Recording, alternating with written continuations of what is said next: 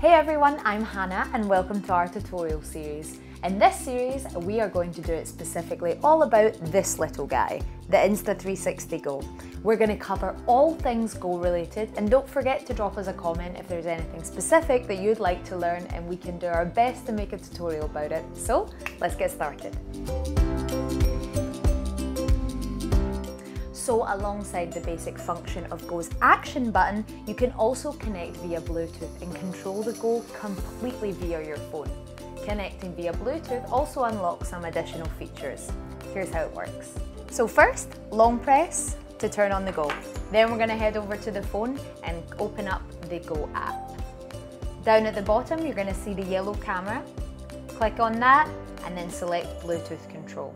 If you've connected to your phone before, Go will automatically connect to your phone. However, you can do that manually by selecting the detected device and selecting which camera is yours. And then you're ready for the rest of the functions.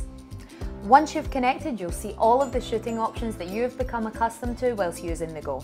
You've got photo, video, and time-lapse. And don't forget, there's also hyperlapse option in the time-lapse menu. So to choose your mode, just slide, select, and hit the yellow button to shoot. While connected over Bluetooth, under each shooting menu there's a bunch of different parameters that you can choose from. For example, in video you're able to select interval shooting, and in time-lapse there's also the option for a static time-lapse.